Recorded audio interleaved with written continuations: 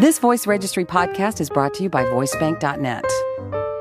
I'm Tracy Pattin. We have Bill Holmes here today. I'm Welcome, back. Bill. Thank you. Thanks for having me. And yeah, the last time I saw you, you were talking about your teaching background for voiceover. And yes. Today we're going to focus on your directing, producing, what you've done in terms of the voiceover industry. So why don't you just tell us a little bit about that? Well, I have been a freelance director for casting companies such as the Voicecaster, Sight and Sound Casting with Lisa Dyson, and Sheila Manning Casting, and a number of others for about 15 years out here in Los Angeles. Part of what I teach is from my experience of directing voiceover actors. Being a voiceover actor myself, it was a very enlightening experience to direct at a casting place because, you know, the nice thing about a place like the Voicecaster or Sight and Sound Casting is we are calling in the best people in Los Angeles because basically ad agencies hire us to find the best 25 people for this one particular project, okay? As a freelance director, I was able to listen to all these incredibly talented people and steal their technique. There you go. And I was getting, $6 an hour at the same time. So. Well, Bill, how did you get into being a director? I mean, I'm sure some of the voice actors that are listening might want to know, wow, how do you get into doing that? I used to direct theater and whatnot, and I direct films, and I enjoy the directing aspect more so than the acting part of it because, quite honestly, you have more control over the project that way. Right, yeah. I was actually auditioning for a voiceover at the Voicecaster, and the gentleman who used to own the Voicecaster, Bob Lloyd, was actually running the session. And we never saw Bob in there running the sessions. And I kind of just said, so Bob, why are you directing a casting session? He goes, well, so-and-so got pregnant and she had to leave, and then this other chick got another job, so I kind of need to find somebody to to take these over. And I said, well, I live a mile down the road. I'll come in and direct. And he goes, all right, come on in Friday. Perfect. So right place, right time. Yeah. And it was just that simple. So you just sort of took all of your background as an actor and just put it into your directing and said, okay, yeah. This is what I'm going to do. And I was scared to death. I had no idea if I could direct at the time, but it really is something that I learned that I had a real talent for, and I really like it a lot because, again, it's kind of fun manipulating the performances, And so how long have you been doing your directing voice projects? Directing voice projects about 15 years now. And tell us, give us some secrets. Everybody wants to know the secret of everything these days. Well, the secret of everything. What can you advise our listeners, our voice actor listeners, about what, we all kind of want to know what you're thinking, what the director's thinking, what the advertising producers are thinking on the other side of the microphone. I'm trying to give you your best chance. As a director, the advertising agency sends us the specs. We want these kind of people, and we want a nice conversational read. So usually if somebody comes into the booth and they start speaking in an English accent or, thinking, well, I'll bet nobody's done this. Well, and do people do that? Yes. Oh, yeah. I mean, is that a common thing where people throw in an accent? It's not a common thing. It happens with newer people because a lot of actors think, well, I've got to do something that they've never heard all day. Well, there's a reason why we don't want you to have an English dialect. It's because the guy's from the Midwest, But at the same time, people should take a risk, but they sort of should do a little bit of a calculated risk. If you want to go that extreme with something, because a lot of people do, they get an idea in their head that they want to try this.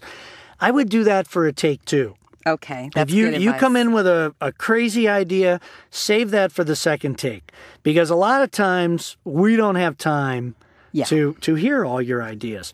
We need you to come in, do what we're asking you to do, make your choices out in the lobby. And usually we want you to get out of there. Okay, because we've got a waiting list. But if you have an idea, say, I had this idea of a British accent. I might go, well, let's hear it. That's interesting. I didn't think of that. And we'll listen to it. If I think it's good, I might go, yeah, okay, I'll send it. As long as we sent the client what they really wanted, you might be the dark horse and get it. So let's Well, let's start with the positive. What do actors do right when they come in to a session? The people who work all the time, the veteran actors who we see on a daily basis, they walk in, they do it, they walk out. Because they're so confident and they so know what they do well. It's very good for you to know what you do. As a freelance director, those are the guys I like to work with. Yeah, of course. And those are the guys that I steal from. Exactly. And so what are the biggest mistakes then that actors make? There's a couple of big mistakes that actors make.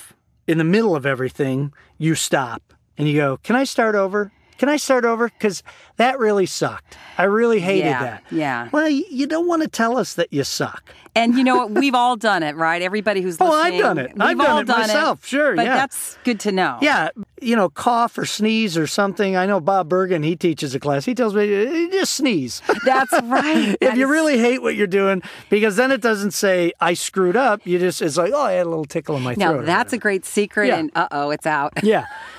Yeah, now everybody's going to know. All the directors will know, oh, is that really a sneeze? But, and the other thing is, if they say, "Thank you very much," "Thank you, that was great," get out of there. Okay, so don't chat, it had nothing to do with chatting. It has everything to do, "Can I do one more take? Right. Can I do another take?" I mean, I've done it in the past. I don't do it often.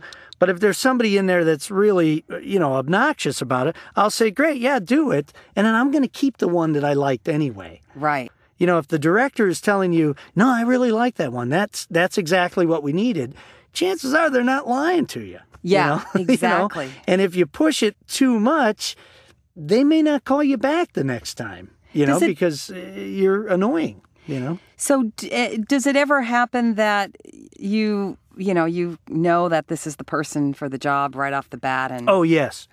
Yeah. But that doesn't mean they'll get the job. Okay, that's it. I have a very good friend who is on Broadway right now doing Young Frankenstein. His name is Fred Applegate. And I was running a session, and Fred Applegate came in, and he read this thing, and he was great. He was perfect for it. He found the subtleties of the comedy written within the script. And I remember going downstairs at the Voicecaster, and I said to everybody in the room, I said, "If Fred Applegate doesn't book this, you can all kick me in the ass, because I know he's going to book this." Fred Applegate did not book it. They went with somebody who probably sounded like the client's brother-in-law. But he was clearly the best actor who walked in that day. So it is good to know, and we've all been auditioning, and we've all had the rejection experience. Sure. So it is good to remember that. You might have wowed the directors, and there's some other random reason why you didn't get the job. There are so many reasons why you don't get a job. That's why you can't dwell on that. There's the old saying, you don't want to do your best audition in the car on the way home either. Yeah, right. Because you thought, "Oh, I should have done this." The only thing you can do is be very well prepared, know who you are, enjoy the experience of auditioning, and then walk out and forget about it. Because the odds of you booking it are so astronomical these days, because these days, when you go to your agent's office in Los Angeles, you have to go to your agent's office most of the time to audition. It's very hard to book out of an agent's office these days because of the internet. Right. You're competing against probably 800 people. Yeah, exactly. For a $300 radio spot. So it's definitely changed over the years. That's why in the smaller casting places, chances are you're only competing against like 30 to 100 people. So it's whittled So your down. odds are better of booking the job. Okay, well, let's just get to your technique as a director. Okay. What is your technique? Somebody comes in, let's say they're not really giving you what you want. Let's take that scenario. What do you do? My general technique is to let the actor do what they do. I don't like to over manipulate their performance, because it's not my audition. It's their audition. Yeah. I will give suggestions, usually. I've kind of broken it down. What I teach in my classes is it breaks down to pace, attitude, volume, and energy. If you've done your homework of who you're talking to and where are you and all that actor stuff, then chances are you're going to come in with a strong idea of what you want to do. And it's my job to go, that was great, but you came in a little long, just pick up the pace. And I don't need to say, well, who are you talking to and all that stuff. because generally actors don't like that at the audition. That's a class. Well, and that's a class, and you as a director don't want to be teaching a class. Exactly. Usually if you're directing a non-union session with less experienced actors, you tend to go into that stuff. Union job, and all the big guns are coming in. It's push a button, let them do what they do, and to, say, hey, how are the wife and kids? So really, every actor who comes in is a different experience. What I love about directing at these casting places is I get to see all of my friends all day long. All of my buddies are coming in. And we know you love to see your friends. I do. You love to laugh. We like to have the occasional margarita. This Voice Registry podcast was brought to you by Voicebank.net. Join us next time.